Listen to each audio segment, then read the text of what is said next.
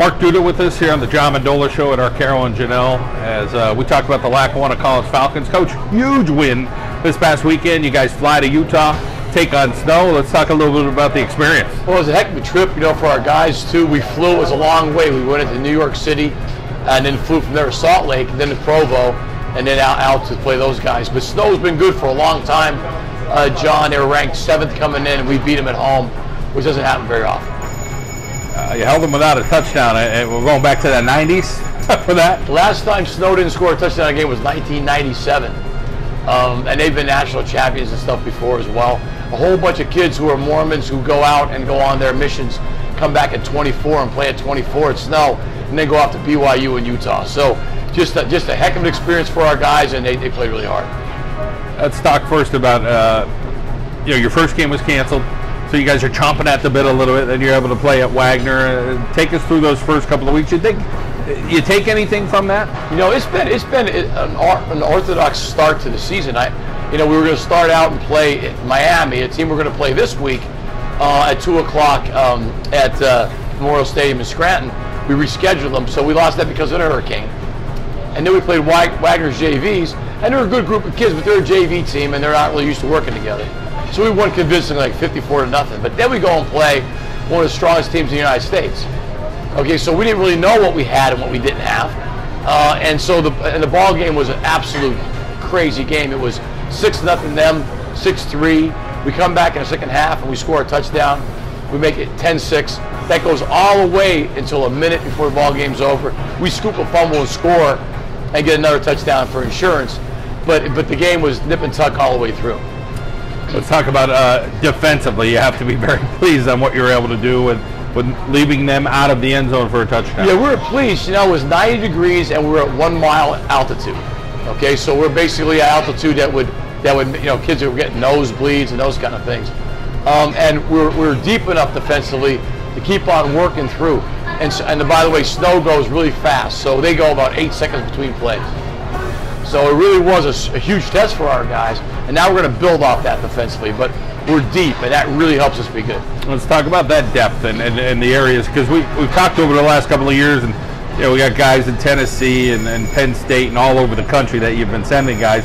Talk about replacing some of those leaders. You had 2 big leaders last year leave. Yeah, it is tough. Jaquan Brisker, who's playing a whole bunch of Penn State now, was a safety, but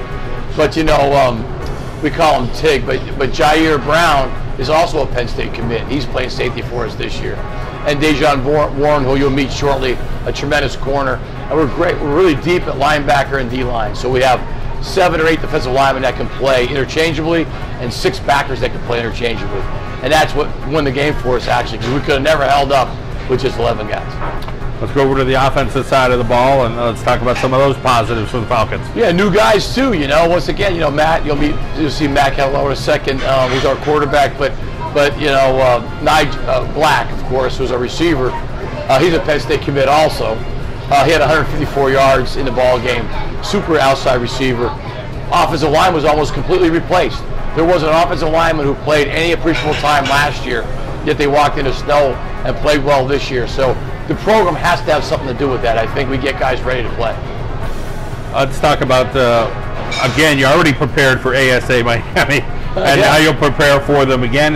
Has a whole lot changed? You get to see any more film on them? Yeah, we saw another game on them. We saw them play Arkansas Baptist down in Arkansas the last week they played. So it is a little bit different, but you're right. We've never really had a take 2. We were ready to play. It was Thursday when that thing all happened, so we're going to go through another week of practice with those guys. Hopefully we're better, I think, than we were 2 weeks ago, and that would bode well for us in the game. You talk about any little thing as far as you grow with the coaching staff. It's been a while since we spoke with you. Sure. So talk about a lot of still solid guys on your staff that have stayed with you. Any little tweaks? Yeah, we saw Coach Pardini, who's our offensive coordinator, does a fantastic job, and Coach Reese, the defensive coordinator, did an unbelievable job on Saturday. Michael Bear, who's our quarterback coach, just as good as you're going to find out there.